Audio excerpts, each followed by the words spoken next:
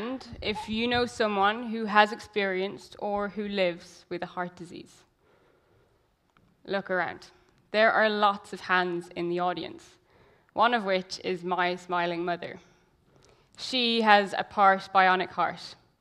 She, like many others, have been fitted with a defibrillator in order to keep her heart ticking strongly, to prevent beating dysregulation and a heart attack which would otherwise follow. I'm not surprised by the response. Heart disease causes the death of 18 million people every single year.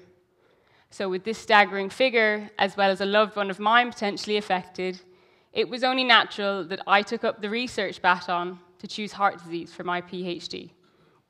And well, what is the solution? It's the combining of a soft tissue support with a parasite therapy, but more of that later. First of all, what is so brilliant and beautiful about hearts? Feel your own beat. Lub, dub, lub, dub. Constantly beating, supplying our head, shoulders, knees, and toes, as they say. Our heart is our biological engine. And for many of us who haven't and hopefully won't experience heart disease, we rarely spare them a second thought. The reality is vastly different, however, for those people suffering from a heart attack. And when people think of a heart attack, they envision a scene of someone clutching their chest, perhaps experiencing shooting pains up and down their arm. But these symptoms only mark the start of a ticking time bomb journey, as what happens after is a cascade of nightmarish events which stealthily and gradually damage the heart into disrepair and failure. The nightmare first starts when the blood vessels supplying the heart wall become blocked. The tissue downstream becomes starved of oxygen, which, after a matter of minutes, the cells within eventually die. These now dying cells in this toxic tissue war zone send signals for help, and our body responds by deploying a cavalry of immune cells. Think of immune cells as the firefighter, medic, and police wardens of our body which jump to action at the first sign of disturbance. The immune cells in the heart work tirelessly to repair the damage, but in doing so, leave spaces weak, vulnerable, void of cells, which eventually fill with scar tissue. Scar tissue is much different, however. It's much stiffer, and this disturbs the synergy of the heart. Having scar tissue is the equivalent of putting petrol into a diesel engine, which is harrowing on both the account of the damage and the price of petrol today. 187? The heart has no choice but to carry on beating. And after weeks, months, and years, the accumulation of scar tissue and the death of cells leads to wall thinning and heart weakening. This disrupts the blood flow, causing clinical heart failure. Heart failure means our head, shoulders, knees, and toes, and every other organ in between also experiences critical damage due to the failing heart. Damage to the heart means damage to everything. Heart failure is often irreversible and results in death, and this is the harsh and somber reality we face. Well, what is the solution? The answer lies in biomaterials. Current biomaterials are a range of functional devices such as cochlear implants, stents, hip replacements, the list goes on. A new generation of softer biomaterials called hydrogels has the ability to mechanically mimic and match human heart tissue. Hydrogel biomaterials can prevent people enduring that treacherous, time-ticking bomb journey from healthy to failing heart. So what exactly are hydrogels? Let me paint you a picture. Imagine the height of summer in Galway Black Rock with thousands of moon jellyfish present on the shores. Now, imagine their soft, glistening, squishy heads. That is the texture of a hydrogel. Hydrogel, as in the name, are hydrated, three-dimensional structures that have a remarkable capacity to swell similar to our human tissue. And while many materials can form hydrogels, hyaluronic acid holds great promise. Hyaluronic acid is a natural material found within our own body. It is currently being used as injection therapies for people with osteoarthritis. By reintroducing hyaluronic acid into areas of joint damage, It can help to absorb the sheer shocks, stresses, and forces associated with daily movement. And this high success rate of hyaluronic acid in these mechanically demanding environments makes it extremely translatable for the heart.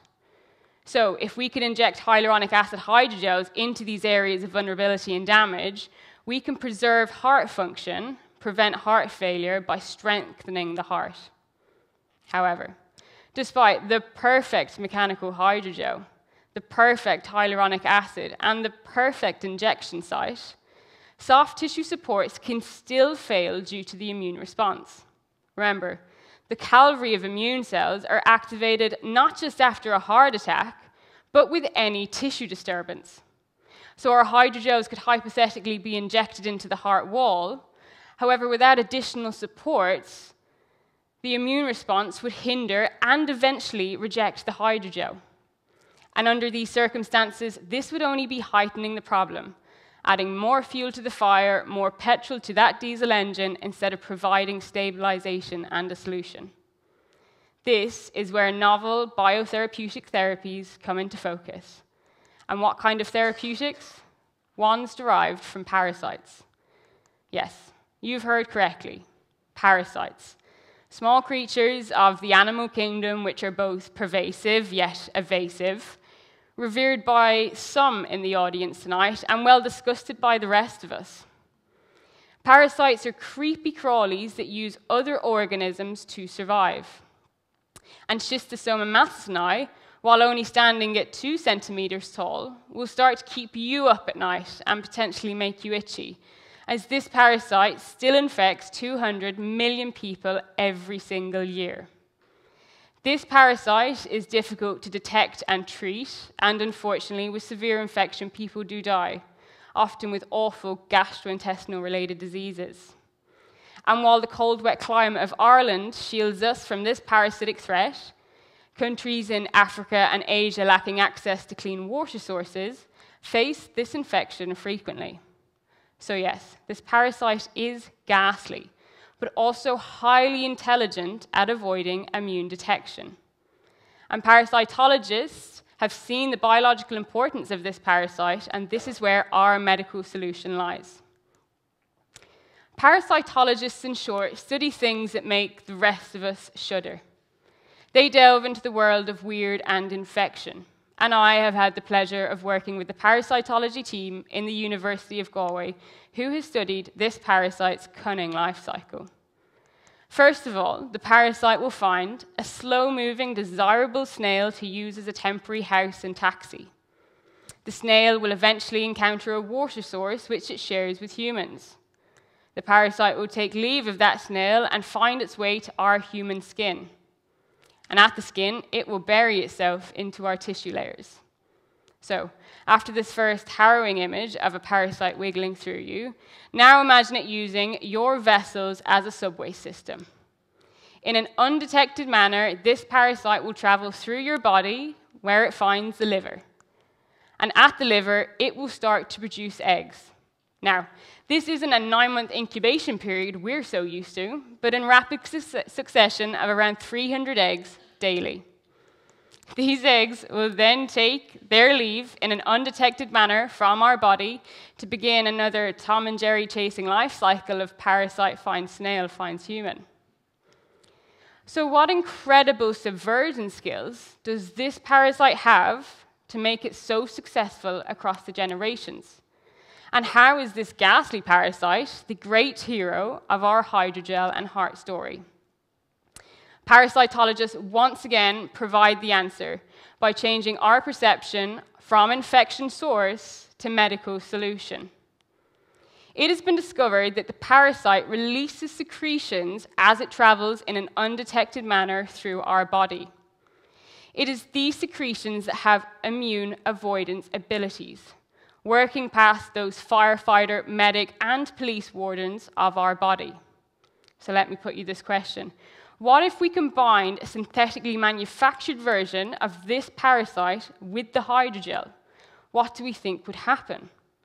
Well, by injecting it into the heart, this natural release of the secretion will block those immune cells, meaning the hydrogel can now be incorporated into the tissue instead of being rejected, eliminating the need for scarring. No more petrol in a diesel engine. So now, after weeks, months, and years, the heart strengthens and heals instead of weakening. Using a hydrogel parasite combined therapy within an optimal time window has the ability to prevent heart failure. So now we have a tongue twister of injectable hyaluronic acid hydrogels, which Shistema and Matheson and I synthetically manufactured and biosynthesized therapies to support and save hearts will be the future of our biological engine. Try and say that without missing a beat. The medical joining of a hydrogel, a parasite, and the heart, while potentially unorthodox, has medical promise. So please, raise your hand if you now understand how devastating heart failure is, but how hard we are trying to find solutions to fix them. Thank you guys.